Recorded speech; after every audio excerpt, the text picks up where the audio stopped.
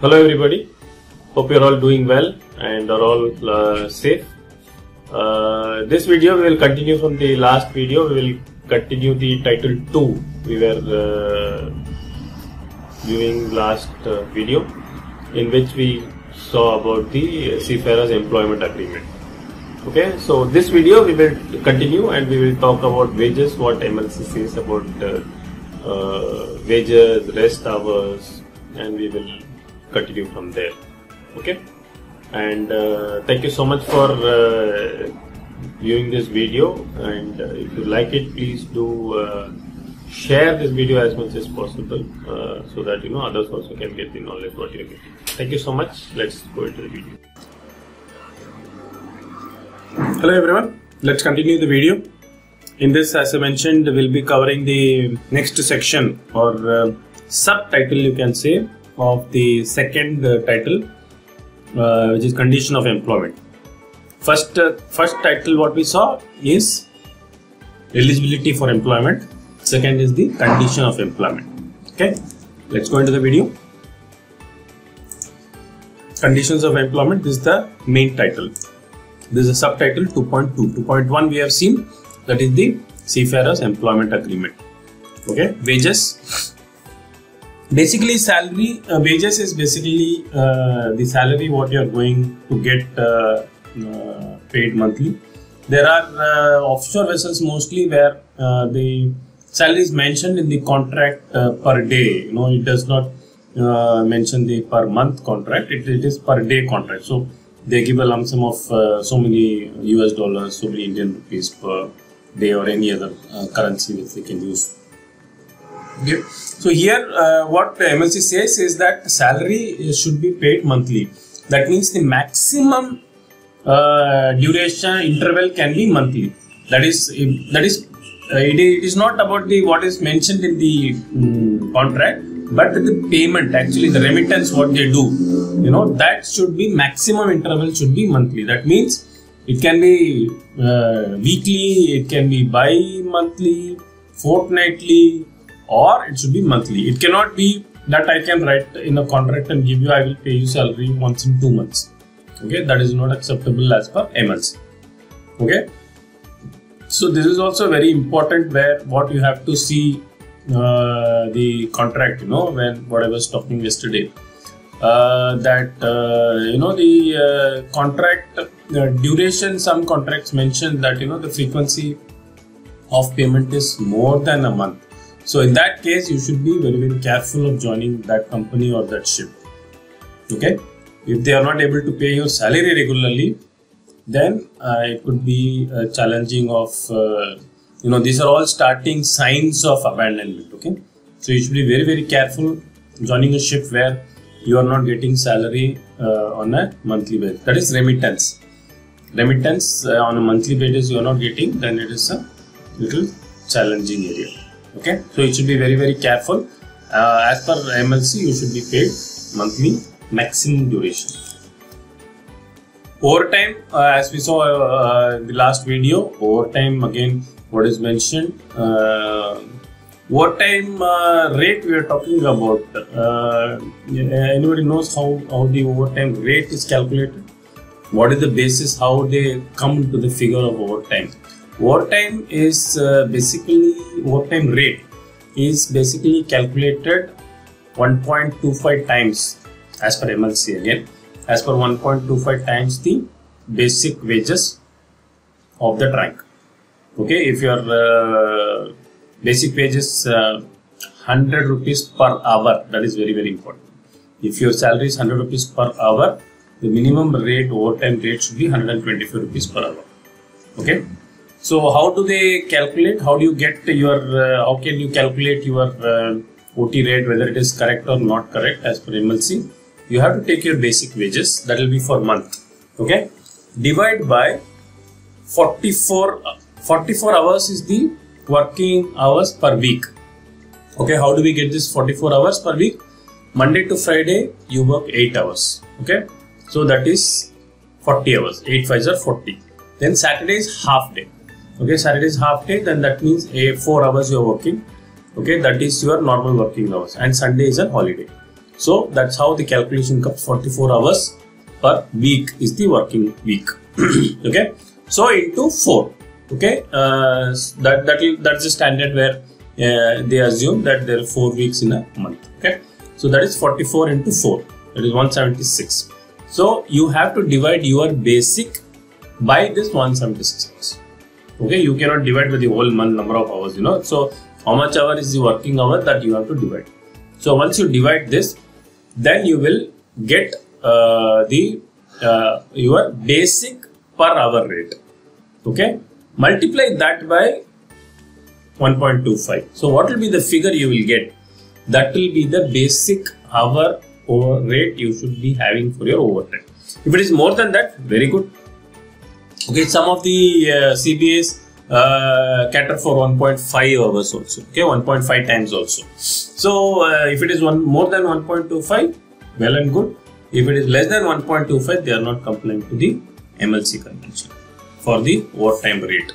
Okay, so this agreed rate should be paid actually, and you can calculate. You can have a record of your own, whether the overtime is calculated properly, how many hours you have actually kept, what is the working hours, all those things, And also the overtime rate also should be calculated properly. It is not that they are giving 100 hours, 200 hours, but the OT rate is very, very less. It should not happen. Okay. So that is that regarding the overtime and the overtime rate. Third is, company should facilitate and have an option to send your salary home. Okay. It is possible in olden days, it was a big challenge for sending home from outside countries. In Indian companies mostly, where I was sailing, so we had to take the cash on board and then find out a bank or a transfer, then go to that agency or the Western Union or something, go there and transfer back the money home. So that was, little painful. Every time you have to, you are wasting your precious shore leave on sending money home.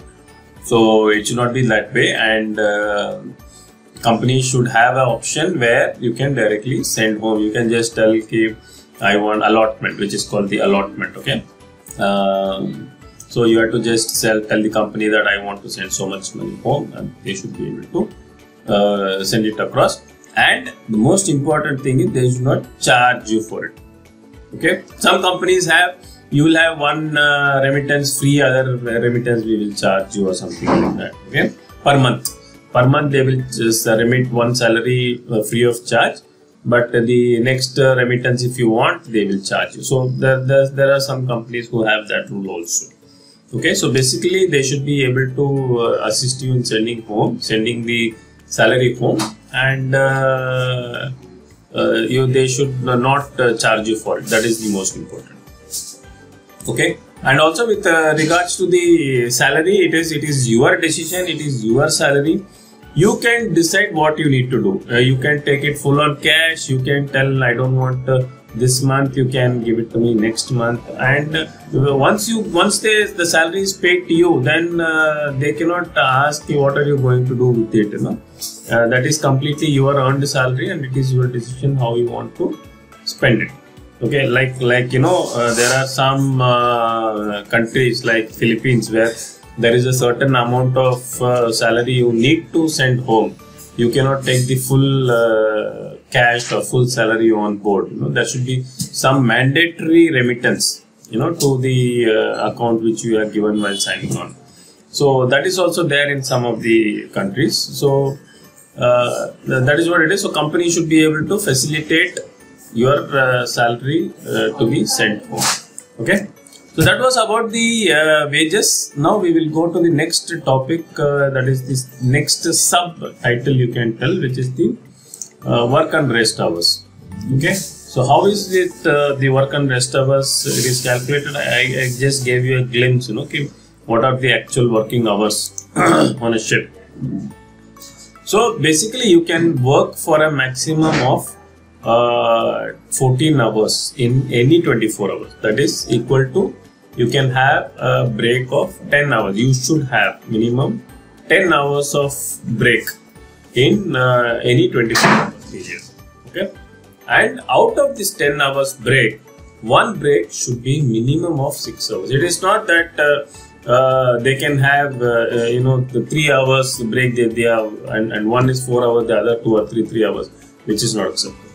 Okay, you should have minimum 6 hours one break, and the other can be of 4 hours. Totally 10 hours break should be there. This is as per the STCW convention also, and this is as per the MLC. Before the MLC, the rest hours for the watchkeepers were first introduced in STCW. Before that, there was a convention which is called the ILO Convention number 180. That was the first convention which actually talked something about the rest hours, So that was the convention which was talking about rest hours. Then came the STCW convention, then the MLC. MLC is somewhat a mix of STCW and ILO 180. Okay. So this is what it is. So if you have, then you must have at least 77 hours rest in any 7-day period. So you may ask, if it is 10 hours in one day, then it should be 70 hours in 7 days. So why is it 77? Yes, 70 hours is as per the STCW convention for the watchkeepers. 77 hours is as per the ILO convention, convention number 180. Okay, from there they have picked it up. Okay, so that they have maintained, they have not reduced it to 70, they have kept it at 77.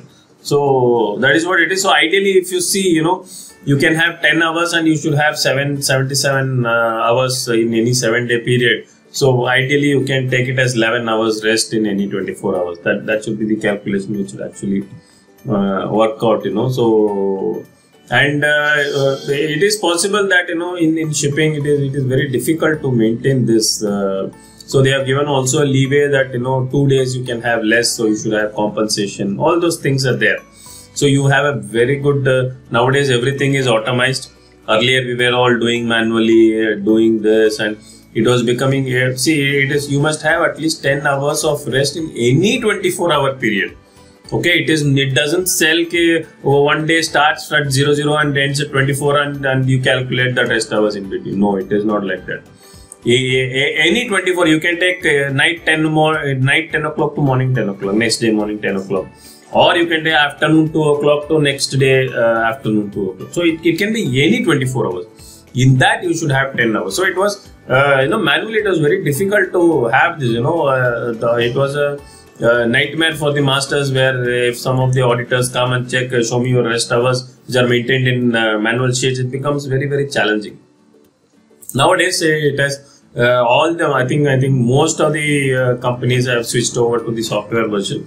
So it gives you, it covers all the regulations. It checks as per the regulation. You are supposed to break the whole 24 hours broken into half an hour slots. Okay.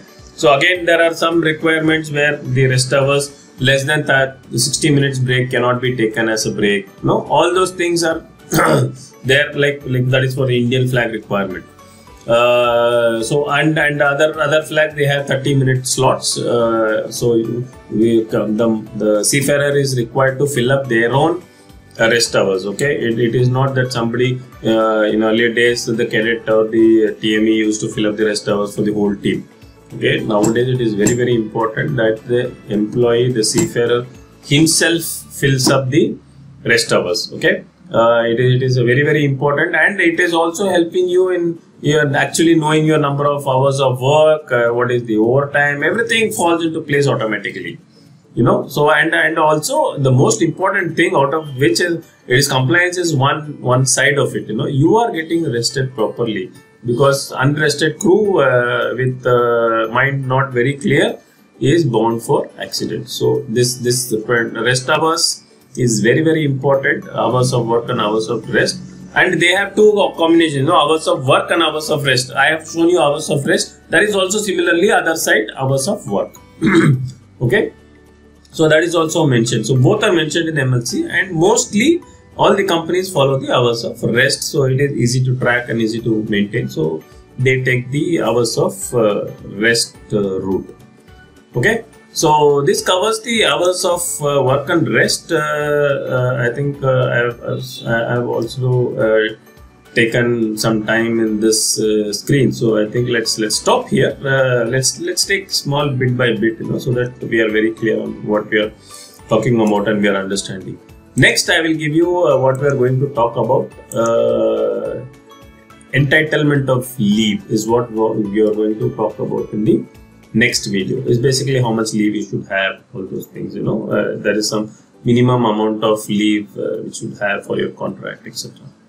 Okay, thank you so much for watching this video. I'm sure you have gained something from this video. We have talked about the overtime rate, how it is calculated. We have seen about rest hours. We have seen how the rest hour is calculated, what is the formula being used, how much rest you should have, and how many pieces of rest you should have. We have covered all these points in this video.